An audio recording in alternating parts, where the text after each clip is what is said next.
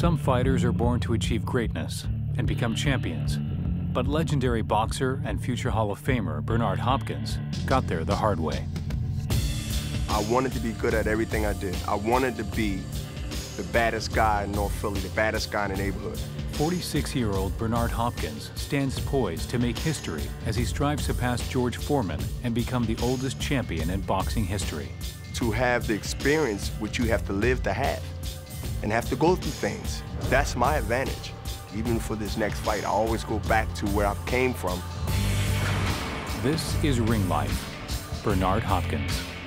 Everybody in my family can fight, including my sisters. My mother was never boxed, but I seen her throw some good left hooks every now and then. Born and raised in one of Philadelphia's most dangerous neighborhoods, Hopkins honed his survival skills there and wears his North Philly battle scars as a badge of honor. I was known as being a street fighter, and I had a few amateur fights young. When you step out of that house and you into your own world, which is the streets, you have one side of the projects fighting the other side. That tension was a drug to me. When I was 15 years old, I got into a fight. You're in the same area, you're in the same neighborhood. It's not hard to find you. Well, he stabbed me 2 times. Knives and guns were the tools of the trade in North Philly, but Hopkins' weapon of choice was his air of intimidation and brute strength. And I've been stabbed 2 more times by 2 different people. If I didn't jump back, it's a natural reaction. Guy got a knife, pokes it at you, you jump back. The tip fell short of my heart.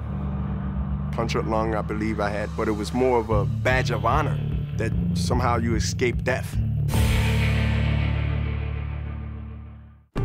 My luck ran out. At 17, I got certified as an adult. And that's when high school quickly became the University of Greater Falls State Penitentiary.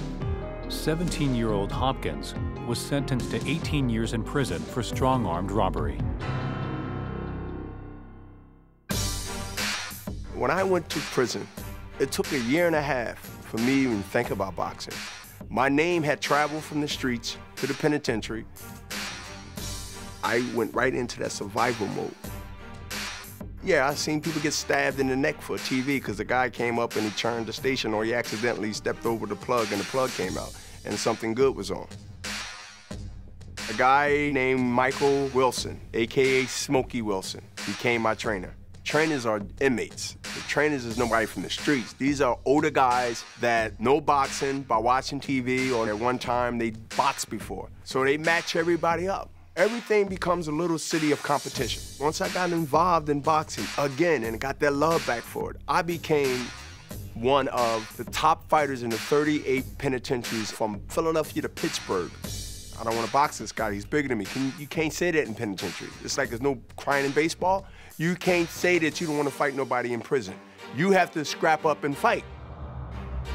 And other inmates followed me as a hero. I became their champion. Hopkins spent nearly 5 years in prison, making a name for himself as a warrior on the block and a contender in the ring. But when he was released in 1988, it was his setbacks in the ring that would ultimately create a champion. In 1988, I was in a halfway house for 9 months. And I wanted to box because I had it in my blood. I was training for the last 2 years. I got the love back for it. I started training harder. And they set a fight up for me. I lost the first fight. It was a 4-rounder. I lost to a guy that's in the record books right now named Clinton Mitchell.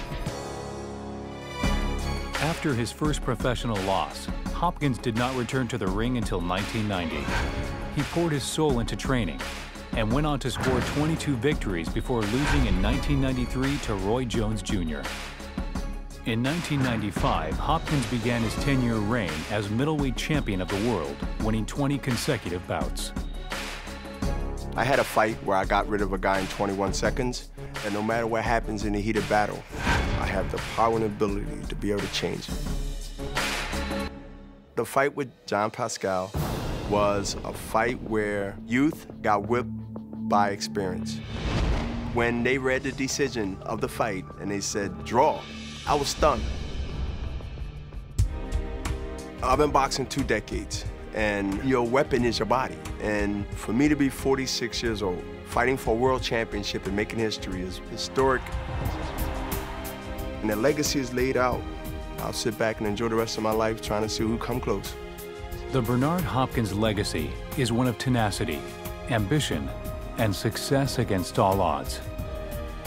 As long as I'm asked what I want to be remembered by, Bernard Hopkins, he might not have been perfect. He did a lot of things that's bad, but he had courage.